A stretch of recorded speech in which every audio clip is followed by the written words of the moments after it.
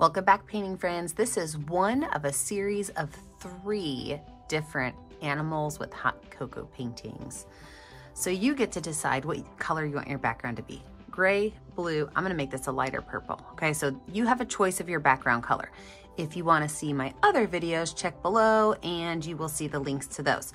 So the colors you're gonna need are one of those 3 colors. White, brown, red, orange, yellow, and black.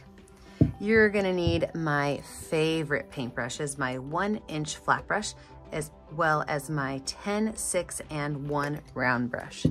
Don't forget to have a rag and a cup of water handy for keeping your brushes clean. And let's get started.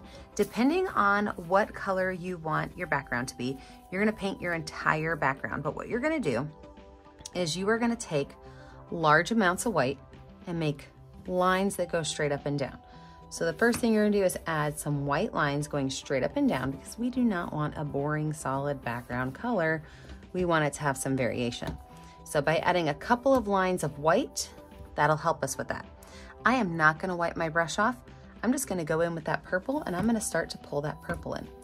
So like I said, you could do purple, blue, or gray, but they're all gonna start the exact same way. So I'm gonna put myself in speed motion, paint all 3 of my backgrounds so that you can see the difference between the 3 and you can make a choice which one you want to make your animal on.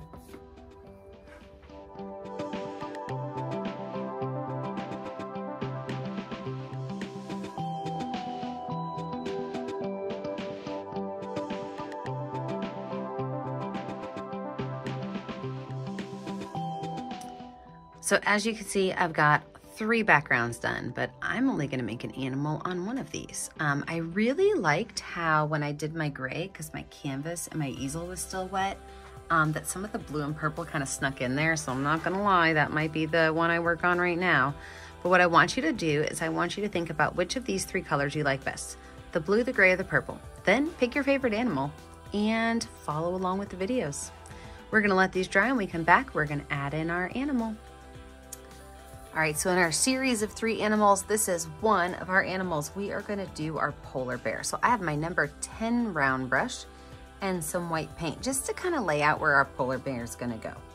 So to start this off, I'm gonna make a gigantic arch right here at the base, okay?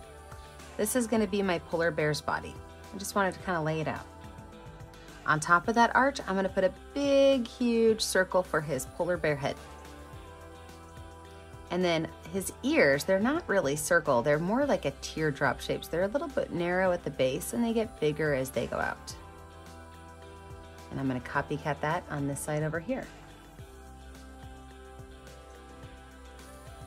Now for our polar bear, we're gonna go ahead and paint the whole thing in white. That way if you need to put a second coat of white on because maybe some of your colors are showing through, you'll have some time to add a second layer of paint to your polar bear.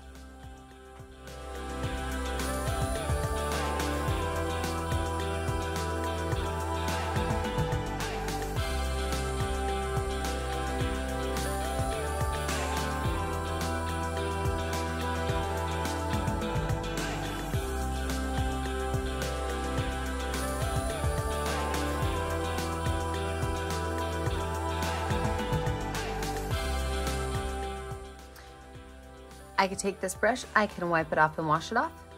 And I'm gonna go ahead and add some snowflakes to my sky while I'm waiting for this to dry. So I'm gonna zoom you in right over here, show you a couple different snowflake ideas, and then we're gonna fill our background with snowflakes. So snowflakes can be done a lot of different ways. You can use the back of your paintbrush with some white paint and you can just add dots, okay? So that's one way to make a snowflake. Another way is to make 6 lines, which looks like this. You would take a letter X, and then put a 3rd line through the center. Now from there, you can add any type of detail and design you want to your snowflakes. Sometimes you could just do lines that point out, lines that point in, circles. I mean, really, it's kind of your choice. But I like to make sure that all of my snowflakes legs, I'm gonna call these legs, all 6 legs of my snowflake, have the same design on them so that it's not overwhelming. So if you get a cool idea for a design, make another snowflake and have that design be specially for that snowflake. The last thing I want to show you for snowflakes is you can always use the back of a pencil. I love using the back of the pencil because then I get really nice big snowflake dots. So I'm going to zoom you out. I'm going to paint in my snowflakes and then we will finish off our polar bear.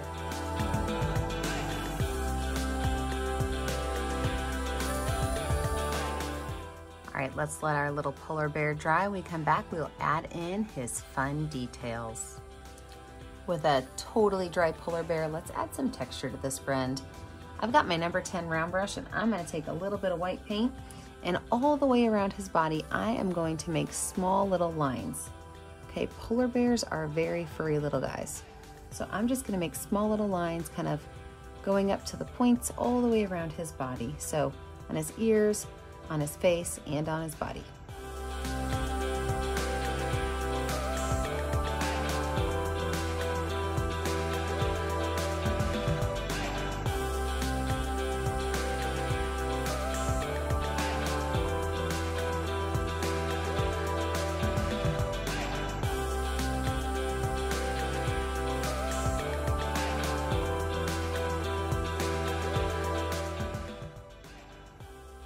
From there, we're gonna make his belly and his nose space.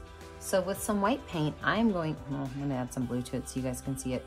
So with some white with just a little bit of blue paint, almost no blue paint, I'm gonna go right up here and I'm gonna make a line down here. It's gonna be kind of a house-ish shape, but that house-ish shape is gonna be a rounded top, okay? Oh, look, it looks like a cupcake. We're gonna make a cupcake shape. So a rounded top, 2 lines that go inward, and then a line across. So with that rounded shape there, what I'm gonna do is then just take white paint and kind of blend that light blue in towards the center of my nose. Wanting to keep the center mostly white, but then when it comes out to the outside, keep it a lighter blue. And then I'm just gonna kind of blend that color out a little bit so that it just kind of blends into my background. I'm gonna do the exact same thing with his belly, so mostly white, a tad bit, just a tad bit of blue. And I'm gonna make a line that goes kind of on the same shape as his belly. Okay, again, I'm gonna kind of pull that color in, add more white in the center to kind of blend it. And then as it kind of comes outwards, I'm going to let it just kind of fade off into his belly.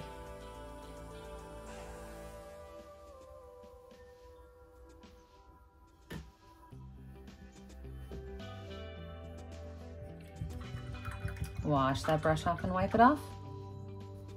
His cute little ears, we're going to use mostly white paint with just a spot of red paint. And we are going to just kind of dab and dabble right in the center of his ears, just a little bit of pink color.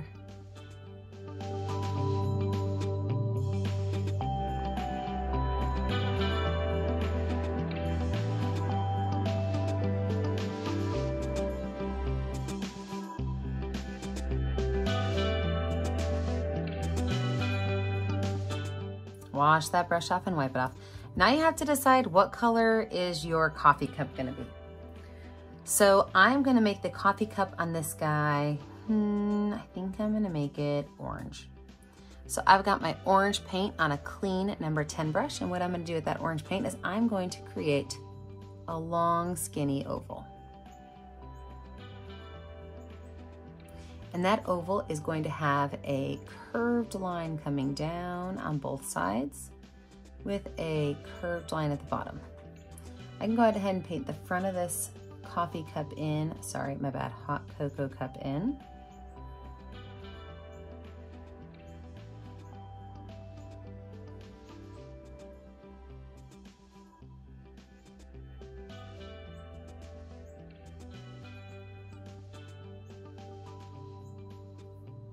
And then I'm also going to make a little handle. And this handle, I'm gonna make it be a boxy handle over here on this side.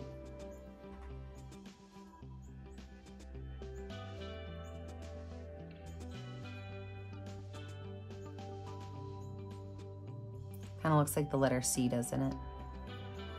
Wipe that brush off.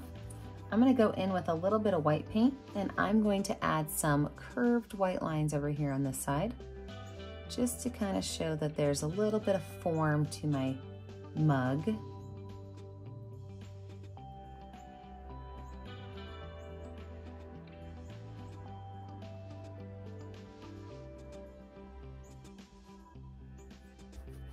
And then with some brown paint, I'm just gonna fill in this space inside for my hot cocoa to be.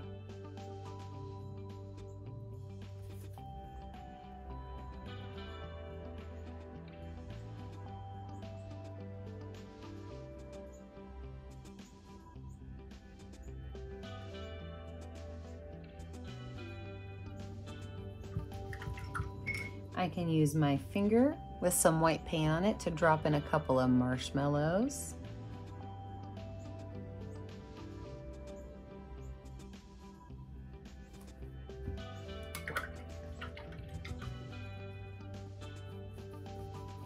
And then with my finger again, I've wiped it off so I don't have that white on there anymore.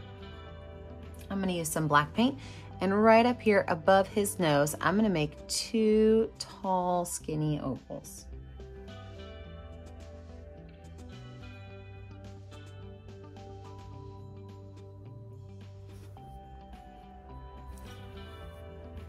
His nose, I'm gonna use my number 10 round brush, and I'm going to make a curved line on the top. And I'm gonna have it come down into almost a very gentle triangle at the bottom.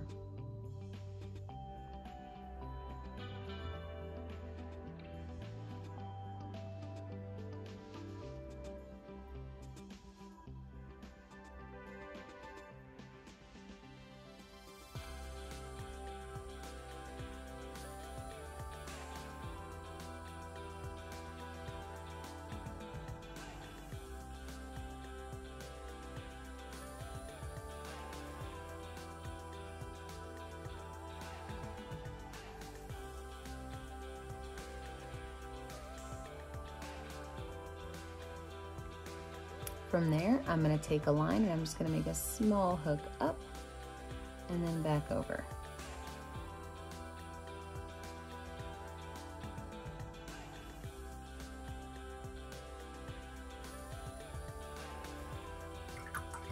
Sorry, I have a baseball hat on today and it just hit my canvas or my phone. I can use the back of my brush to add just a couple little dots on his cheeks.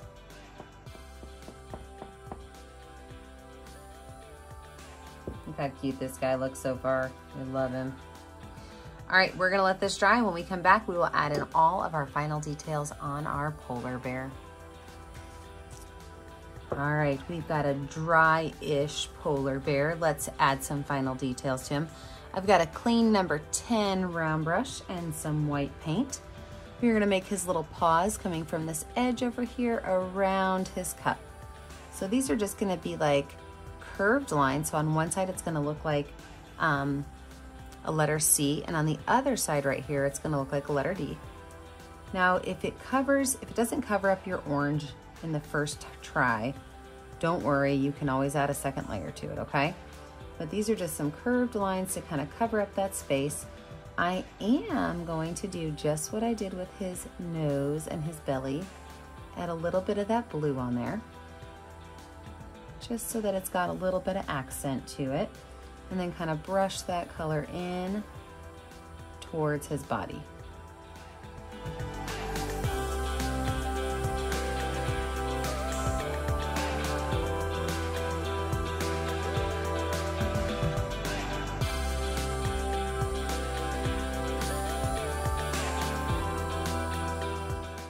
I'm gonna add some little highlights to his eyes with the back of my brush. I'm gonna add a small white dot to the top of this eye, a big one, and then a small one.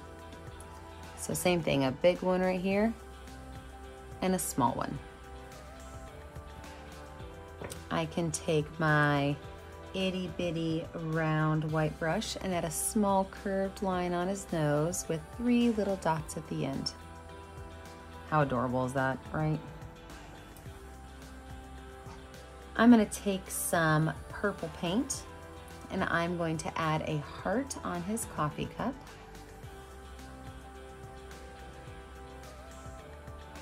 So I've got my number 10 round brush with some purple paint.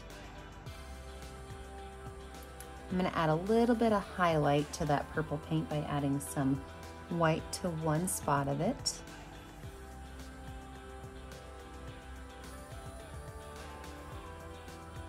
Just kind of brushing it in so that it fades off into that darker purple.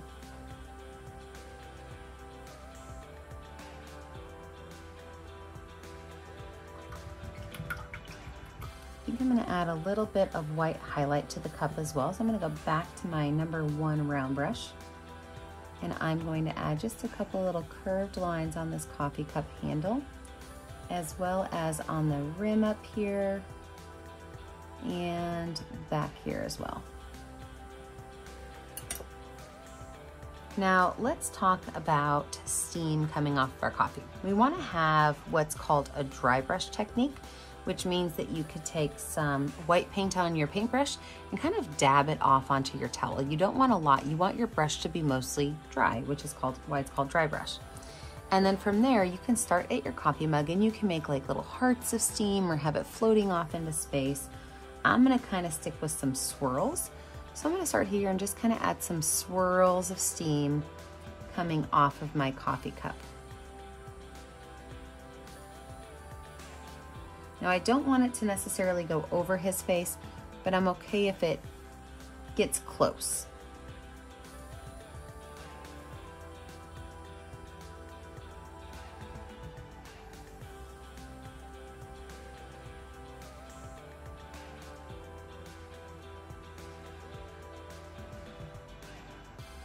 And then with that little bit of leftover paint, I could just kind of add some extra little lines around my steam just to make it look like it's definitely a steamy cup of hot cocoa.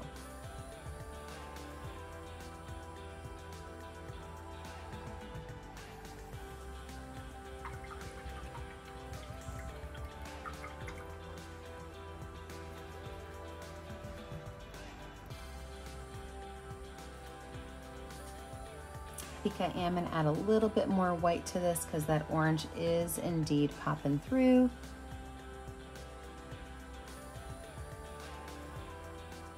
Yeah, I'm happy I'm doing that. Definitely think it needed a little bit of extra coverage in there with that white. But when you're finished, you know what to do.